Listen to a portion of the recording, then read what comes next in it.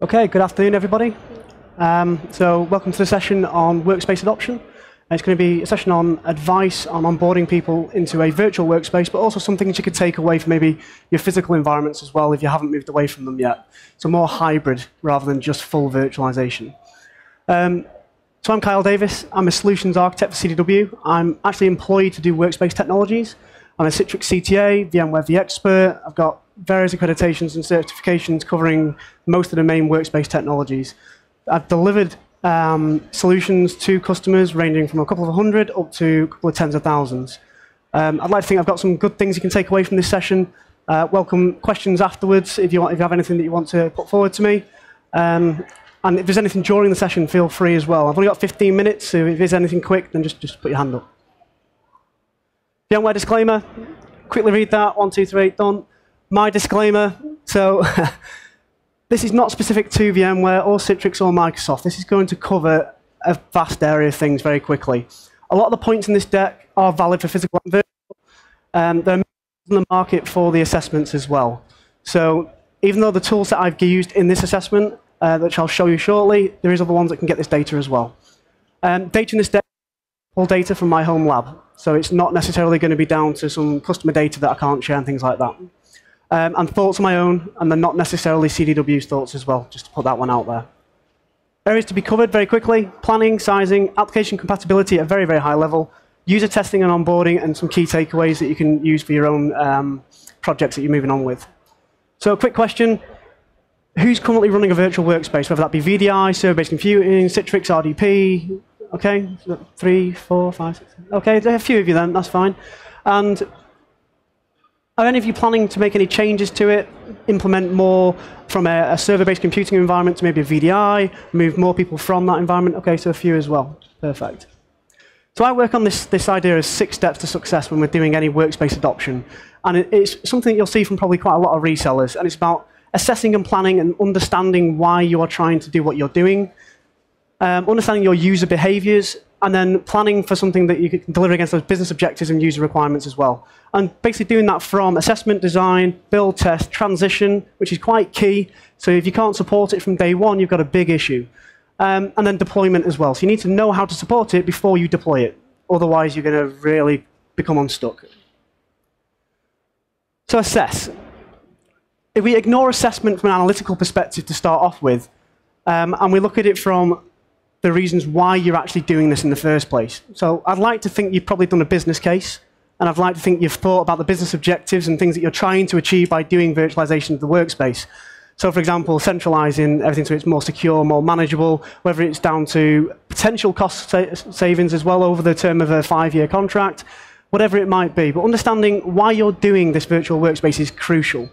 So when you come to do a benefits realization afterwards, if you don't know why you were doing it in the first place, and it's purely just to replace PCs, it might not be the best approach of delivering it out to your users. Also clearly define the deliverables and objectives from a business perspective and from an IT strategy. So if you've got a mobility strategy for IT, how does that map to your business strategies as well? Is it all about cost savings and efficiencies, business continuity? Is it being able to work from home when there's a bad storm, all that kind of things? Can you do all that kind of stuff as well? Is it for all your users in your organization, or is it for key users as well? So the main thing there might be you're picking out specific areas of your business that would benefit more from a virtualized workspace than others, more mobile users potentially, people that need to work from home or from different geographies, but have everything centralized and managed and auditable. One of the things that's quite key is understanding what applications you have, which we'll come on to in a moment, but where the hell the media is and the licenses. Because if you've got to install something that you've had maybe for 7, 8 years, the chances are you may not actually have the installation media anymore. That company may have gone bust, and you've got no way of getting it. So how do you then transition that from your physical world to the virtual world if you haven't got that kind of information? Are you replacing endpoints? That's on there for one reason only. And in my experience, moving somebody from a fat client PC that's, say, 8 or 9 years old on their desk, moving them to a virtual workspace, but keeping that PC and maybe just turning it into a thin client by using some conversion software is great for IT and cost savings, but from an end user's perspective, they still see the same thing on the desk. And if you're just delivering a virtual desktop, that desktop might actually be exactly the same. So they're not going to see any difference. They're going to think you've made no changes. So we need to bear that in mind as well.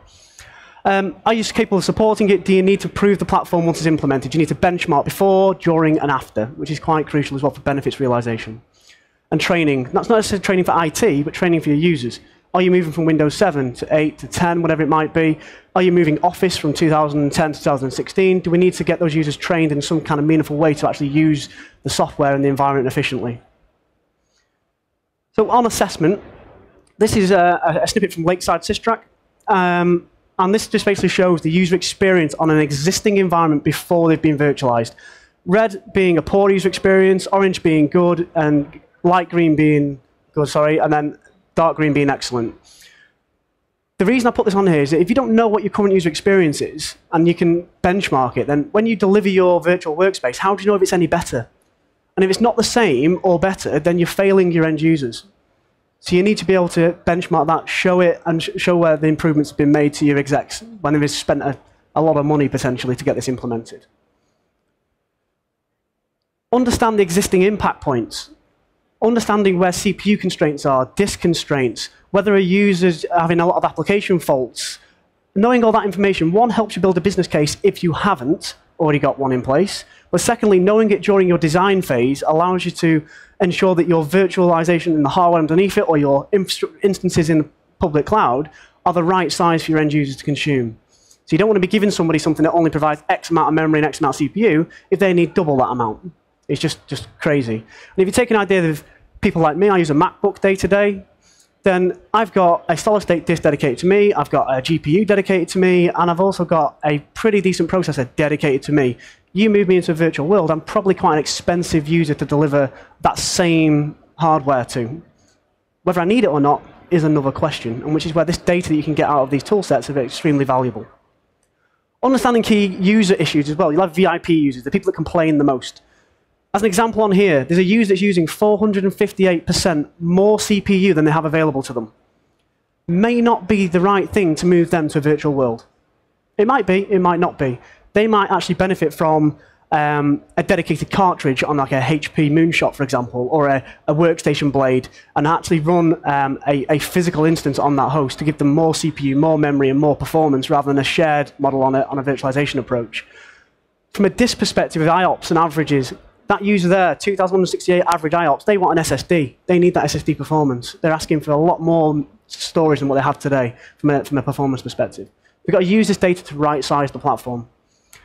Understanding logons, profiles, GPOs is one of the main things that everyone says that when you move to a virtual world, it will be quicker to log on to. Only if you fix the mess you have in Active Directory, or remove the mess in Active Directory and replace it with a UEM product. This customer, at this time, or my home lab in this instance, the GPO times are fairly reasonable-ish. The profile is the issue. They've got bloated profiles. There's basically cookies all over the place. There's thousands of files. It's not large profiles. There's lots of files to migrate over as you log on. And that will impact your logon time. So knowing that thing and fixing it as you move into the virtual world is quite key. Because when you make that first logon for that first time as that user when you've been migrated, it's quick, it's efficient, it's snappy. You're not getting the same poor experience you've had for the last few years. One key thing as well is understanding if you have laptop users and PC users that have had the ability to store data locally, where the hell are you going to put it when you move to a virtual world? Because you need to put it on a SAN. And if your SAN can't accommodate, for this example here, is 152 terabytes of data, where's it going to go? Public cloud maybe? OneDrive? Whatever it might be? Or you're going to have to buy an extra few disk shelves on your SAN? I don't know. We need to think about that as well, if you're going fully virtual. If you're not, you probably don't need to worry too much. Software. What's used, what's not used.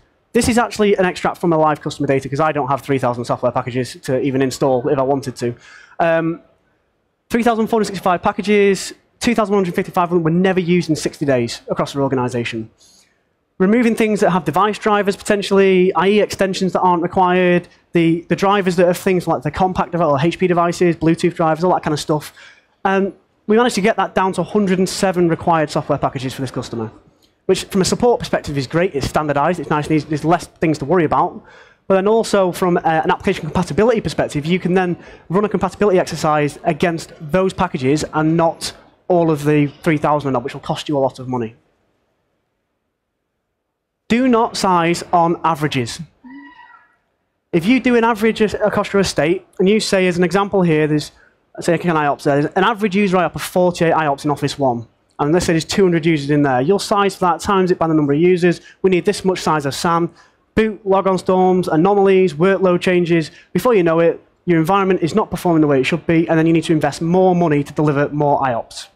As an example there, you want to be looking at the peaks and troughs, and you want to be looking around the 80th to the 90th percentile potentially to ensure you're delivering the right amount of growth in the platform and the unknowns that may occur throughout the year. Because in this data set, it's only 60 days.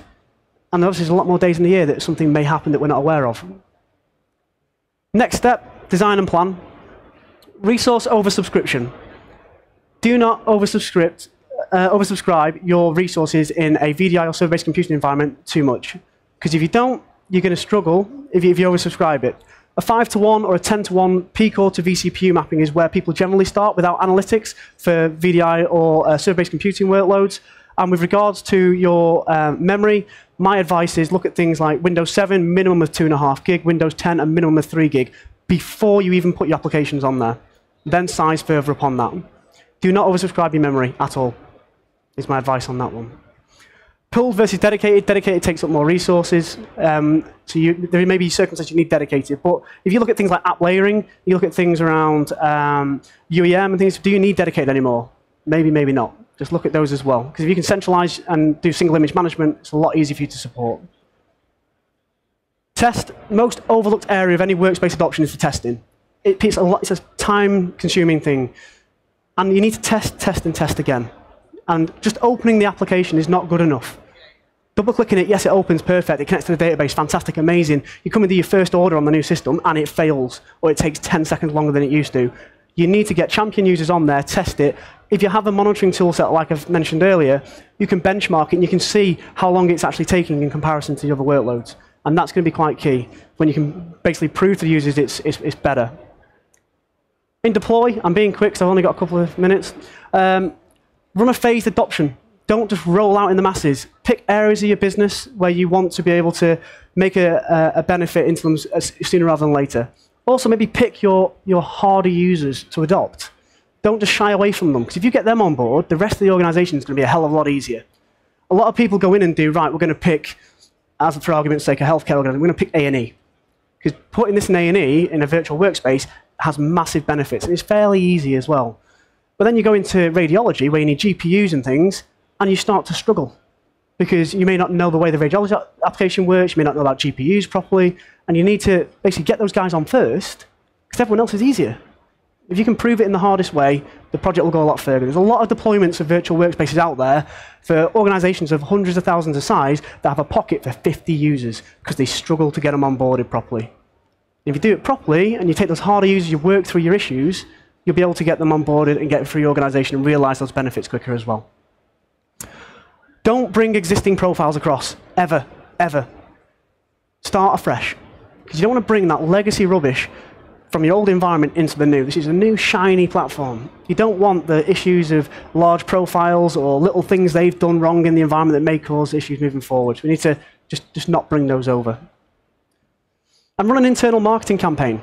Sell it to your end users. I work for a reseller. My job as a solutions architect is to come in and help the sales guy sell the benefits of this to you.